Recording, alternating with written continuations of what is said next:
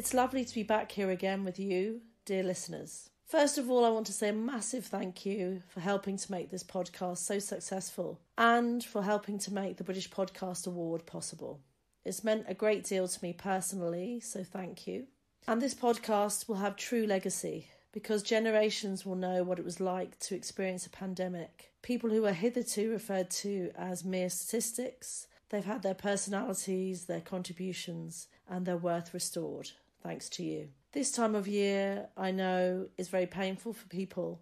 No doubt you'll be casting your mind back to 3 years ago when the world was reeling from an invisible deadly virus. We were still 2 weeks away from being in lockdown in the UK. I don't doubt that you're thinking now about the last time you spoke to your loved one, the last time you saw them, the last photo, the last hug, the last visit, never knowing that that would be the last time. Loss to COVID-19 is a grief like no other. In this series, we try to unpack that because so many of you do feel that that loss seems unreal or dreamlike, almost like you never lost your loved one, that they could reappear at any moment. And the bereaved are feeling this way because the usual rituals that go with a death, like saying goodbye, seeing and dressing the body of a loved one, having a funeral or a memorial, those things were denied. Since we last got together, I've come to know the pain of loss and how that never leaves you. I'm heartbroken to say that I lost my lovely father, Thomas Rice, in April last year. I knew it was coming, but you're never ready, are you? And so this opening episode of the new season is dedicated to his memory. And I'm joined by my cousin, Samantha Hamshere, nee Brady, who helps to remember my dad, and also in doing so, remembering her mother, who she lost 3 years ago, Peggy, who was a sister to my father, and also her dad, Eddie, who she lost 22 years ago. Welcome, Sam, or Sammy Steele, as you're known in family circles. Hello. Oh, no, it's a pleasure. I feel really excited talking about your dad. I know it's sad because he's not here, but also I feel like I just want to say so much about him because they don't make them like your dad anymore. So people need to hear about this amazing man. The first things that come to my mind are, well, you couldn't miss Tom. He had a presence. He was 6'2". He was broad, big, strong hands, just would pick up anything. I heard my dad say that Tom once just picked the front of the car up, just lift it up to try and look underneath. I mean, how could you have that strength?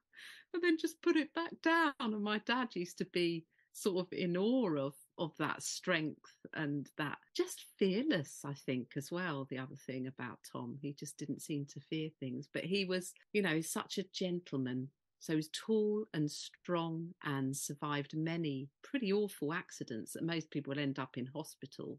He would fall off scaffolding, get back up and continue working.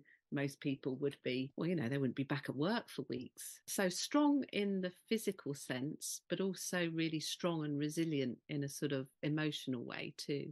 And he was just so gentle. So he had that height and strength, but he was just so gentle. And I don't think I ever saw him angry, was just really mild, sweet-natured and so cheeky. A real youthfulness, just... There was a roguery just under the surface always. Yeah, and he would sit at, when we used to come around for dinner, we'd sit at the table and there were some really serious discussions going on about Ireland, about politics, and my dad loved those conversations with Tom. And, it wouldn't be long, though, before your dad would just come in with some sort of cheeky comment and then his eyes would light up and he'd have this massive cheeky smile. And he'd be rubbing those big hands together, looking around the table, and just everyone just cracked up laughing because it was contagious. You couldn't not laugh when Tom was laughing. For me, I was at your house a lot, wasn't I?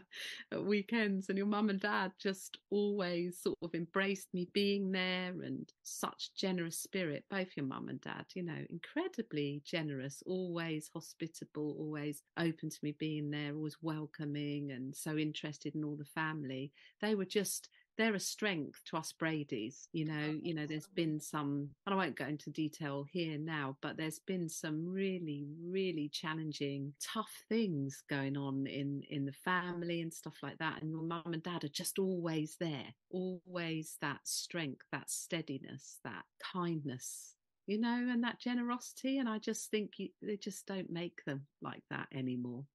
Even sort of the wider family, like my nieces and nephews and stuff, all sort of really held your dad in real high esteem, hugely respected, a legend. Oh. And he's indestructible. So I still sometimes just can't believe he's not here anymore. When I've been to see your mum, there's just always an expectation in me that this big, tall, final man with that cheeky smile will be there.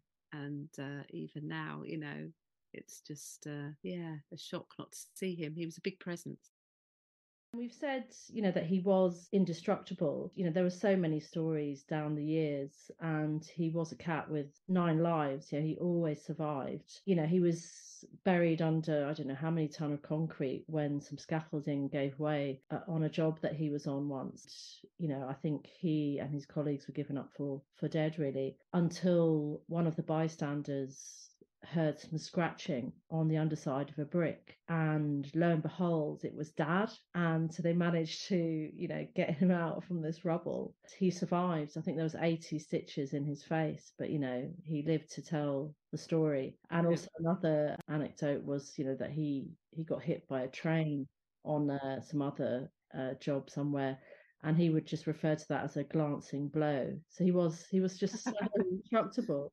So what was so painful for me, and it was just so hard to witness, was in the weeks before he passed, was that he sort of lost the use of his legs. He lost the power in his legs, so he just couldn't get up. He couldn't walk anymore. And that was just, really, really, really hard for me to see, because, I always thought he was invincible, really. And I do remember being in the hospital, and the nurses, with the best intentions, were tries to keep him mobile, I suppose, but we've asked him 4 times to get up, and he just wasn't able. It wasn't in him anymore. But he was still smiling. That that cheeky smile. It's hard to believe, and it just feels like yesterday, really, that he passed. But I'm fortunate because I actually researched both mum and dad. Having Irish parents, but being brought up in London, I think there's always a massive pull to the country of your parents and to your background, your ethnicity. And they weren't parents who ever went on about being Irish, or that was better than being English or anything like that. There was never any of that. They were just who they were. But obviously, I always felt this pull towards Ireland and spent many years living there. But while there, I had the chance to look into their backgrounds. And I'm really grateful for that, because, I came to understand them better by going back to the beginning, their root, where they were brought up, how they were brought up, their day-to-day sort of lifestyle. And that is now just invaluable to me, really. And the stuff that I discovered that I just never knew about them. Mum is from Cavan in northwest Ireland, and I discovered that when she was growing up, she wasn't called Annie at all. She was actually called Sissy. So I was like, sorry, what's that? Irish thing to do is to put nicknames on people, and it's something that I do as well, and often with humor. So I remember discovering with Mum when we went to visit a cousin to her mother, I think it was, and we called to the door. So she hadn't seen this lady in many years. Myself, my mum, and my dad.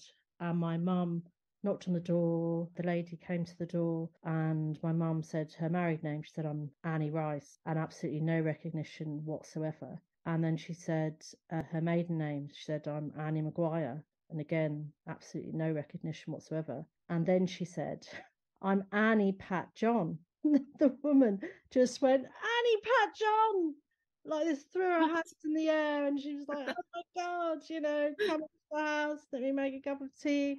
I was just stood there just saying, what is this? But, so it's this sort of tradition in Ireland where you're named after, patriarchal, but named after your father and then, the grandfather before him. So yeah, Annie Pat John. So I would be, Karen Thomas Patrick. Discovering also that, my dad wasn't called Tom, but instead he was called Mossy. Uncovering these unexpected things. And then, my dad, he had an unconventional upbringing in the sense that he wasn't brought up with his parents. Times were bad. I mean, Dad was born in 1932. Things were tough. There was a lot of poverty in Ireland, large families. Children were often, as they called it, farmed out to live with other relations. Dad had gone as a child to live with his maternal grandparents. But for whatever reason, they failed to tell him that in actual fact, he wasn't their son, but rather their grandson. He was referred to and known as Mossy Roach, as opposed to Tom Rice, until one day when he was 9 years old, walking home from school, a man in a cart, a flat cap, smoking a pipe, pulled up beside him and he said, "What's your name?" And my dad said, "Mossy Roach." And he said, "No, that's not your name. Your name's Tom Rice." My dad obviously didn't know what to make of that at all. And he said, "Do you know who I am?" And Dad said no. And he said, "Well, I'm your dad." And obviously, Dad didn't accept that at all. He went home to his grandparents and said to his grandmother, detailed what had happened and she said, "Oh, what did this man look like?" So Dad explained. She said, "Oh, that's right. Yeah, that he is your dad." But my dad then said, "But he's not old like Dad," meaning his granddad. So I remember saying to my dad, if that affected him, such a stable person, there was no rancor, no bitterness, no anything like that. And he said, "Well, it was wrong, but those are the times that were in it. I mean, he wouldn't have done it, but there's no bitterness. Bad feeling with your dad, is no, there? never, no. Never resentment. Your mother, Peggy, was farmed out as well as a child. She was the first, and as I understand it, she was at 18 months. Around that sort of age, she then went to live with her grandparents on the Rice side. So that's Hannah Wallace, Nee Wallace, wasn't it? Rice, and I think he was Thomas, like your dad, wasn't he? Yeah.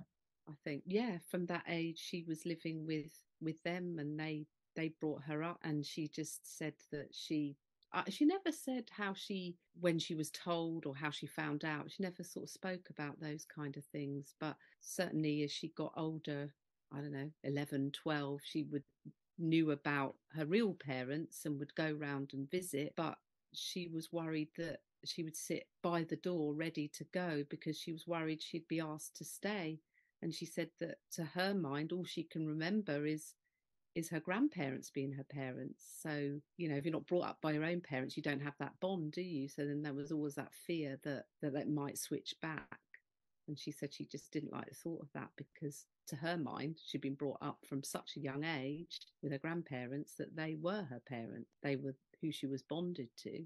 She enjoyed going round to visit, but there was definitely a fear of being asked to stay, which she didn't want. Dad would say the same thing following the revelation when he met his real father on the roadside. Then he began to visit the home place and obviously got to know his parents and siblings. But he would tell the story that he would always sit close to the door so that he could make a quick escape in case his parents ever decided to keep him.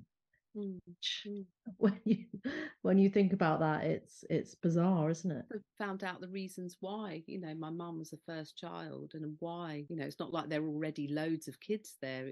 She was the first one, and it was difficult to understand why her parents why her grandparents brought her up. It's sort of maybe they needed help. They must have needed some help, mustn't they? There must have been some difficulty there that was never taught. In those days, things like that weren't discussed, were they? And I don't think my mum ever knew either, or if she did, she never said. And I asked my dad, I said to my dad, was that normal of that time, to sort of for grandparents to raise kids if it was a big family?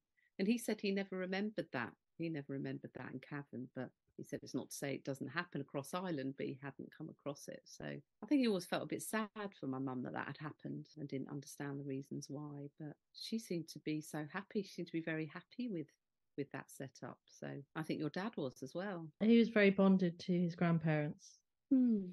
My mum would often joke that, he was spoiled really because that happened. Because instead of being at home with 8 or 10 children, other children, they were the only ones. Although I'd have to say that Dad, you could never say he was spoiled because he was working like a man really from the age of, 12, if not earlier. But yeah, he was bonded, to them. And, grew up beside an orchard and a river, lifelong love of apple pies. And, he would cross town to buy a single packet of Kimberley apple pies, and come back. That was Dad's shop, the apple pies. It wasn't all week shopping, for example. It must have got that sweet tooth from somewhere. But my mum does remember, with the grandparents, that I think every week she said Tom used to come over and Patsy, and there'd be a house full of them coming over for Sunday lunch, as she used to take them all for the day or the afternoon or something like that. Now, isn't it funny? You just, when your parents go, there's so many questions I'd love to ask, like, how did my mum find out that they weren't her parents? Because like, you had that conversation with your dad. Well, I never had that conversation with my mum. I don't even think I thought to ask, how did that come out? Yeah, I wish I'd asked more questions, don't you? Maybe you did. I asked a lot of questions. Yeah, but I do think it's a good thing to do, isn't it? To ask the questions and to make the memories. And I think important to record a voice as well, because it brings such immediacy. So it's so evocative. Yeah, when you have it forever. Yeah, upsetting but comforting at the same time. Talking about Dad having a sweet tooth, I remember once Dad said that he was going up to the shop to buy some mints. Both myself and my mum were utterly shocked because, Dad wasn't a man who knew where the kitchen was really. And so we both looked at each other thinking, my word, what's going on here? So he said he's going off to buy some mint, and we began talking about, what meal we could make, when he got back. So we were talking about, spaghetti bolognese, I don't know, meatballs potentially. Anyway, he disappeared for, 20 minutes, and then he came back. I think I said to him, oh, so did you go to the Irish butchers? Where did you get the mints? And he said, oh no, he said, I got Murray mint. Obviously, yeah, sweets. Just, that was just so typical of Dad. There was no meal. Had to be something with sugar in. Yes. And also, I think, what shaped him as well, I think, is that, when he was a young man and there was no money really in Ireland, but he did manage to find work. So, he worked like a man from a really young age, just trying to make some money. But he never really saw any of that money because the money just went to the upkeep of the house. You know what I mean? So I think that experience really shaped him. I think that it gave him this determined spirit, that he was going to make good. He didn't particularly want to emigrate, but when he did, I did ask him, what was your ambition in coming to London? And he said it was just to make money. So I do believe, from a young age, that he just thought, I'm never going to be without money. I think that determined spirit came from childhood. Very humble with it. He did so well. He built and brought properties and things like that, but he was so humble with it, so modest. Wasn't he? He was just incredible. Played everything down. I recorded Mum and Dad. I have these voice recordings, which I'll share a bit of one of them with you. That is just precious. It's the minute I hear Dad's conversation, humour, the winding up all the time, the giggle. It's just, you're right back there. It's just like he's never gone. It's a really precious thing to have, immediacy. This is an excerpt of me asking my dad about the first time he saw my mum, Annie. They are joined in this conversation by Dad's brother, Mike. I just looked at it as, she's going to be my wife. That's what I said to myself, yeah. And that's what it was. What did you like about her, Dad? I don't know what it was. It's appearance, a person's appearance, you can go a lot on. A real steady woman. Steady woman? Steady. Steady or sturdy? She's a steady, sturdy woman. I've had a load of rubbish. So do you remember when you saw her in the dance hall there in the Bamba? Remember that? I saw her in the bus stop going to work first, I think. Yeah. You said to yourself, I'll have one. Yeah, that's it. But I wouldn't want to let her know that. It's nice hearing his voice. Oh, yeah. Oh, that must bring you comfort. transports you back. Well, any photo, any voice recording, anything like that, or a song. It's lovely to hear his voice, actually. It is. So for you, it's kind of phrases. Mind you, I say phrases as well, like cop on, which, when I was in school in London, I would say cop on, and, my classmates would say, what on earth does that mean? Because, I didn't even realise it was sort of an Irish phrase, Yeah. Well, you drive me to distraction. I remember that one. Horrible being without him.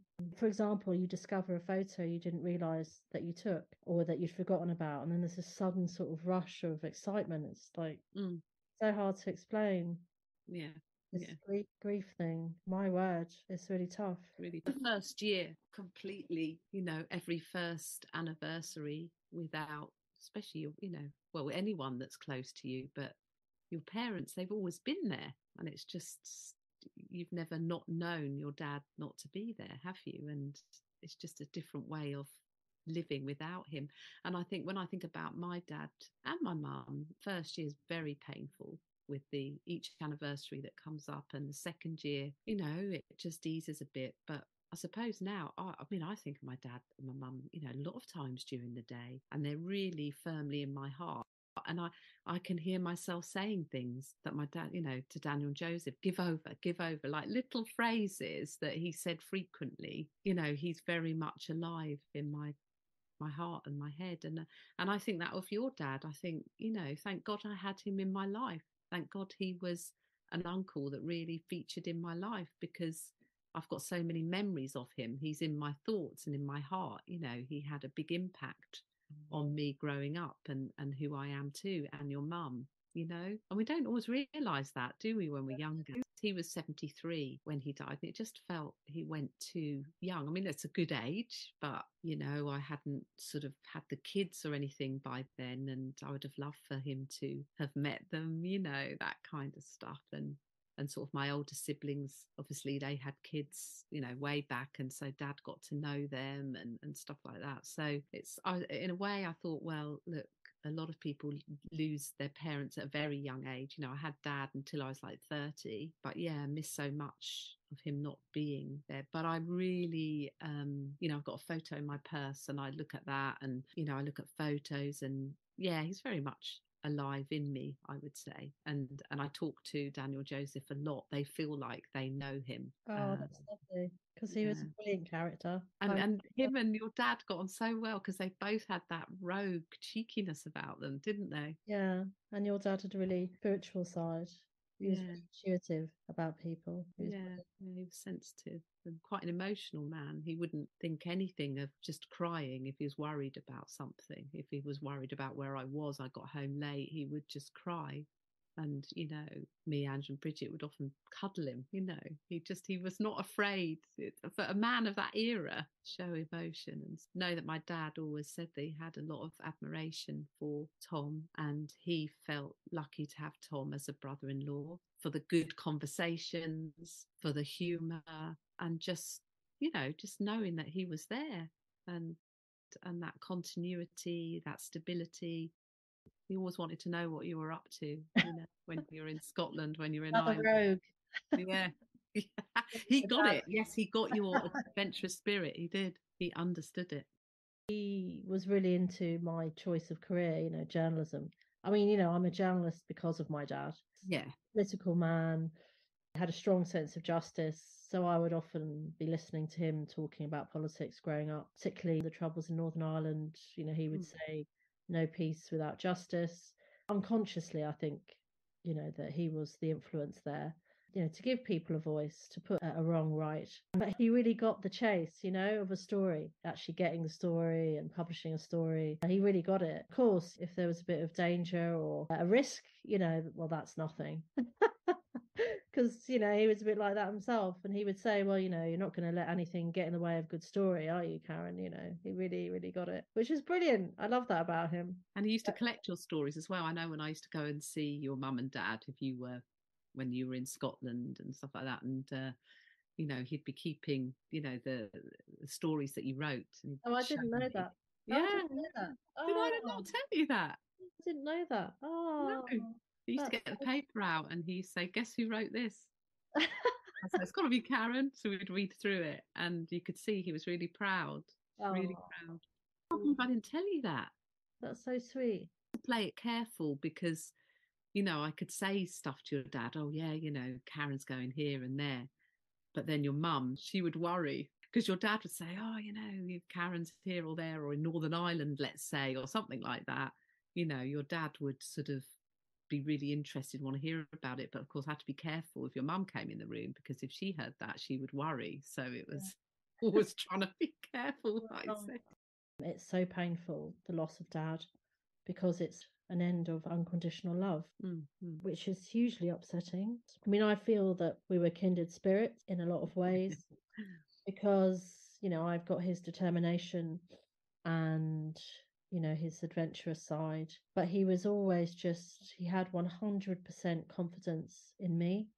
He did, and yeah. my abilities. And that sort of, it was always there, that vote of confidence. I say an end of unconditional love because obviously I can't tap into that again. But then I'll never forget, the things that he did say. Yeah. So it's an end and a different departure, I suppose. Yeah. But it's not left you. It's still there. No, that's there, but it's just really hard. Yeah. And, you can be steady for ages and then all of a sudden, just out of nowhere, something will just come up and you'll be in pieces. Yeah. It's overwhelming, isn't it? It really is. I am fortunate because Dad was 89 when he passed. He knew my daughter and all his grandkids. So in that way, that's brilliant. But it doesn't matter what age you lose your parents. It's tremendously hard. For me, the end of unconditional love in a way. And also, I mean, family is the bedrock of life. And with Dad's passing, I feel that those sort of tectonic plates, our foundation, that they've shifted substantially. That's quite a scary, uncomfortable feeling. I think people call it anticipatory grief, that when you're living with the fear that you're going to lose, someone that you love, and obviously that person would be my mother, who, an amazingly independent, fantastic matriarch. But at 92, having lost, the man of her life, really, for 70 years is tough. So yeah, it's a hard reality. And then they pass the baton on to us. So we become the aunts and uncles and mothers too. Do you know? No pressure. I know. But it's because it's always like, it was always them, wasn't it? And when my parents were alive, it's always, and then, once you come to terms with the loss, which, takes its time, of course, a long time, then you realise actually, oh, okay, I'm the grown up now. I've got nieces and nephews expecting that from me. I've got 2 sons expecting that from me. What? Am I equipped to do that? Can I do what your mum, your dad, my mum and dad were and did? He was also a great storyteller, or in Irish they would call that a seanachie, great history of storytelling in Ireland, where people are the custodians, if you like, of social history, and they pass these stories on from generation to generation. And Dad was definitely part of that tradition. I love a story too, so I think I take that from him also. And I do remember him relating how he would listen to his own father by candlelight tell stories of how, when he was growing up, that was in the War of Independence in Ireland, at a time when the British had sent over who they called black and tans to suppress the what turned out to be terrorize the local population. They were called black and tans, but they were effectively criminals let out of prison. And so our grandfather, Patrick, he would tell stories of how he set traps for the black and tans under moonlight in North Kerry. And so Dad would be listening to these stories by candlelight. And, I remember him telling stories of banshees, the foreteller of death in a family, and the banshee would come in different forms. I remember my dad saying that once at a window in the farmhouse, there was a ball of fire. And then, lo and behold, the next day, somebody passed. Also, a black carriage led by 4 or 6 black horses. I've heard that one. Did your dad see? Your dad saw that, did he? Yeah. racing through the countryside. And again, you know, a foreteller of somebody's impending demise. And the screaming as well. There was often The wailing, was it A Woman in White? These Mm. these sort of folkloric stories. He developed dementia towards the end, but sort of core personality traits were still there. You know, the humour, the generosity, the gentleness. A small thing that we were both stood in the doorway of the living room. I just remember our feet were sort of lined up together. For some reason, we just stood side by side, and then he just started tapping my toe. You know, just an affectionate little, you know. Yeah. I loved it. You know, Oh, just, you know, that's really sweet, isn't it? it's sweet. Just a little bit of humour there. Sort of a video call with him before he passed. He was still conscious, and I remember sort of saying, you know, I'm on my way and coming. And then, you know, he sort of raised the eyebrows. You know, that was his smile to acknowledge. Yeah, you know, wow, great. I always want to see you. Yeah, yeah. Oh, you could see that affection in him and that love, couldn't you? Oh, yeah. Dad, you know, thankfully didn't pass from COVID. This series is about that loss being so very complicated because people who lost to COVID were denied death rituals. They were denied a goodbye, seeing or dressing the body of a loved one, you know, a funeral, a memorial. And we're trying to unpack that grief, and that loss, because the loss for many people feels very surreal and that it didn't happen because they didn't experience any of those things. Obviously, I'm grateful to have had that time with Dad. At the very end, I couldn't be there. When, you know, I did get to the hospital, you know, other family members had departed at that point, and I asked the nurse, you know, to see if I could see my dad. And he was actually presented to me in a body bag, plastic body bag, and I was just so shocked that anyone could possibly present, you know, a loved one to you in that way. Yeah, it's just very traumatizing. It's something Shocking. that I can't get out of my head. No. And just so sort of dehumanizing. So I can, you know, really relate to people who have lost to COVID and, you know, feel that because all these rituals were denied, coffin couldn't be held high, that somebody would be put in a coffin, you know, thing on. This sort of dehumanizing, delegitimizing events that are just incredibly hard and just make the grieving even worse.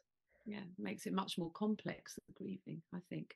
Those rituals are so vitally important, aren't they? You know, I think of both my parents, thank goodness we could have, you know, go through those rituals. And, you know, whilst it's tough going through those rituals, there's something very comforting, isn't there, in, you know, if you, whatever you know, the funeral, whether it's a mass or it was a mass in both my parents' cases, as you know. And when you look around behind you and you see all those people in the church, it is the most wonderful feeling of love. Do you know? You just feel uplifted by it all in your worst moments. And then you feel they're laid to rest with respect and dignity. But not only that, afterwards, that celebration of life for both my dad and my mum weren't, you know, from my memory, you know, they were lovely experiences. They were lovely experiences filled with love, and everybody, you know, and I remember at your dad's as well, it was all talk about them and all the funny stories. And there's so much comfort and triggering of memories and stuff like that. It's just so comforting. And I just can't imagine having that taken away. Yeah, for me, how that feels, but also for my mum and dad, if they didn't have that. I think that's just so wrong that they didn't have that goodbye, that, because, you know, we just don't know, do we? We're spiritual and we think that somehow they must feel that to be celebrated in that way and feel all that love and see how many people care about them and love them is such a wonderful thing. And to not have that, I just can't imagine it. I think they very much feel that the loss of these very important people doesn't matter. That was definitely why I created the podcast, you know, to give these people a voice. And in actual fact, one of the ladies on the first series, Jane, there was an unaccompanied funeral for her husband because she couldn't really be away from her son, you know, so it was a choice that she just had to make. She had to be with her son. His dad, you know, she said being able to speak on the podcast was actually like having a funeral for him. So can you imagine? And that's just one element of the things that she didn't get to do. And the guilt, I'd imagine there, even though it's not that person's fault, the guilt of not being able to go through those rituals for that person that you love, that was close to you. That's why I think it just must be so incredibly complex. Coping strategies. I talk about him a lot. I cry a lot. I think that's really important. That's really important. I think some of the things I found really difficult, because I think we don't in the culture here and in many places, is, you know, when somebody passes, there's an awkwardness. There can be awkwardness. Oh, I better not mention. I don't want to. And it's I'm sure it's well intentioned. They don't want to bring that person up in conversation in case it causes upset and so on. And I think I used to find that really hard. People, you know, I'd go and see people not long after my dad died, you know, even if it was a few months, and the same for my mum as well. And you know, it was just not mentioned. They weren't mentioned. I used to find that, even though I knew it was for the best intentions, I still found it really hurtful. So I would just start talking, you know, and then perhaps when people see that you're comfortable talking, then they're okay. But and getting together with your siblings, I think you're all grieving. Initially it's hard because you're all grieving and need to give one another space, but as time starts to heal, you know, you've got one another, you know. And I see things in my brothers and sisters that remind me of my mum and dad, and I find that comforting too. And even in my own sons, I see things that remind me of my dad. So to me, as time goes on, it's just keeping those conversations alive and seeing in relatives, you know, brothers and sisters, my kids, some of those things. Even in myself, like I said to you earlier, I say things or do things. Dad was sort of unusual for his time in that he was quite new age. He was into, you know, vitamins, yoga, meditation, all that sort of stuff. And I find that at the time, I used to think, like being a teenager, I'd say, Dad, you're really weird, you know, and he'd laugh his head off. And I never thought in a million years that I would be interested in those things when I got older. So, you know, I get a lot from yoga and meditation, and you know, I go down to the health shop and get bits and pieces. So yeah, it's just those sort of things that you're keeping that person alive, aren't you? For me, I just don't like going to the grave. For a lot of people that's a real comfort. For me, I just find that I don't like that. That's not something I do very often, and then I feel guilty about that. But for me, it's much more comforting to think of him and his spirit and him being alive, and that we're keeping him alive. I like to go to the grave, just like to have a chat. Yeah, I just don't like to think of him there. I think of him in my home. His spirit is around me, and when I go to the grave, it gives me a different impression and it upsets me. So I don't like it. But that's the thing, it's such a personal thing. That gives you comfort. Just everyone's so different. And I think, you know, when you're grieving as well, your brothers and sisters, you know, everyone reacts so differently, don't they, as well? Such a personal thing.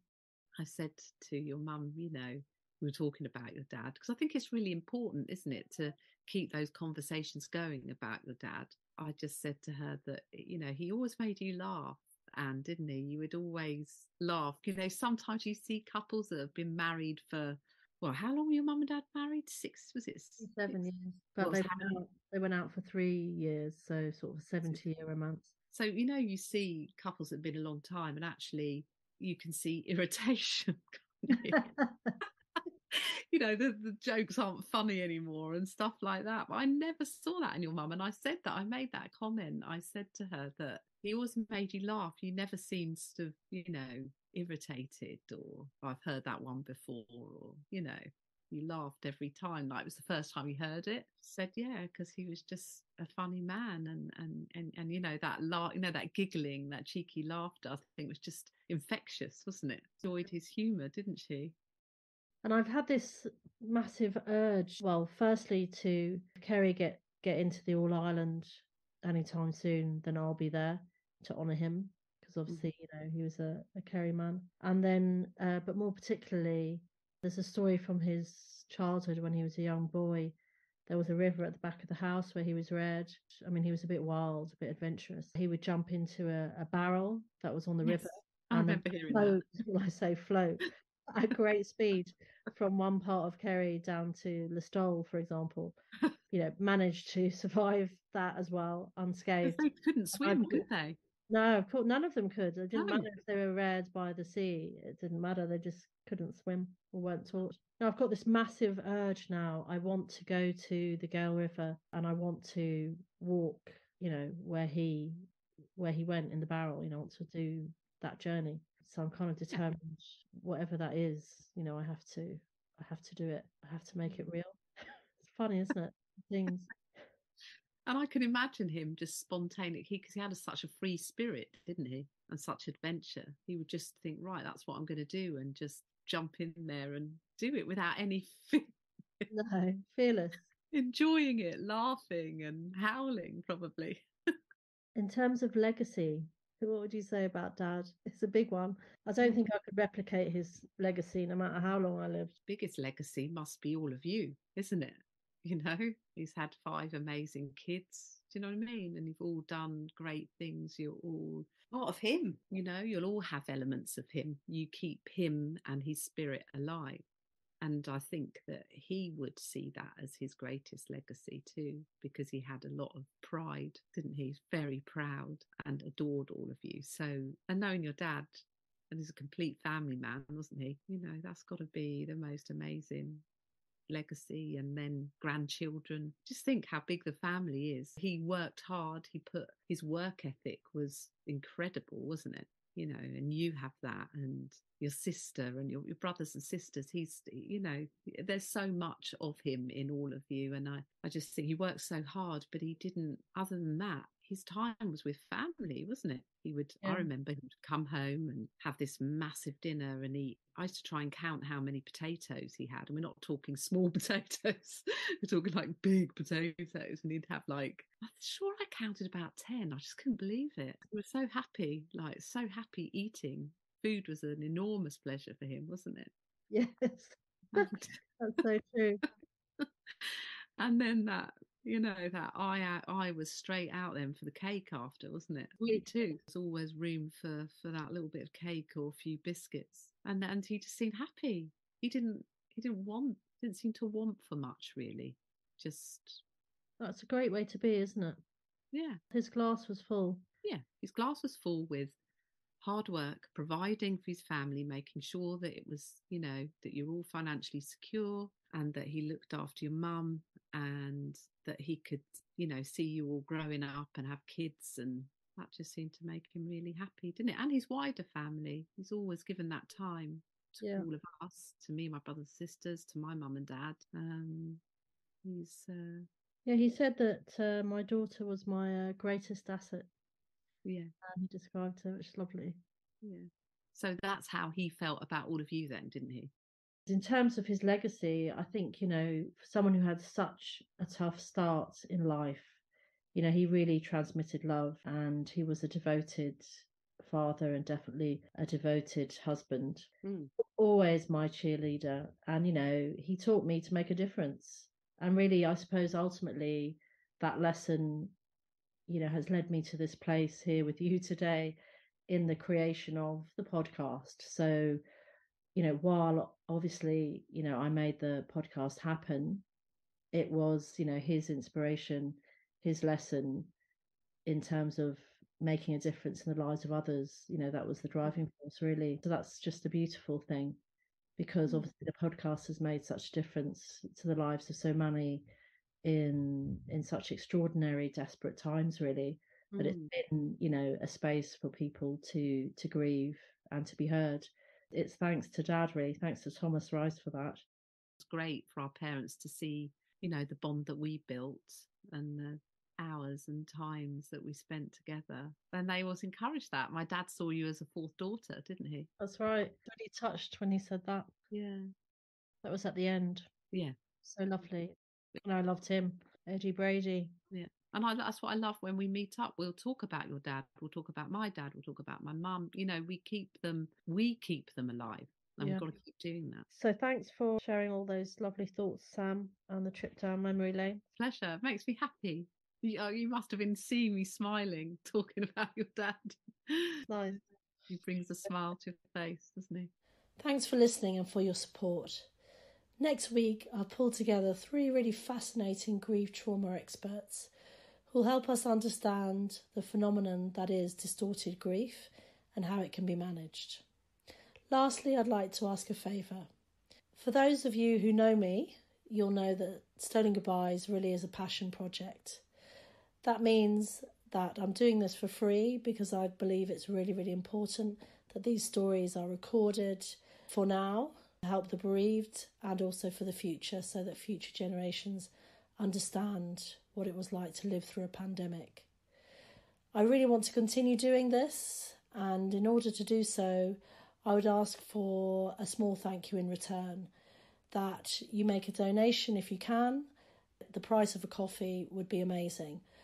This will help with the cost of production and hosting the podcast, as it really is my goal to continue doing this. You can make a donation via my website, which is www.karen-rice.com, or alternatively, you should be able to find a donation link in the show notes of this episode. Thanks so much if you can help, and for listening. Please do spread the word about the Stolen Goodbyes podcast. Please share, if you can, this episode and any future episodes that you enjoyed via social media. You can follow me on Twitter at RiceKMC. Stolen Goodbyes is also on Facebook and Instagram. So please do follow and keep in touch. All the best until next week. Good luck.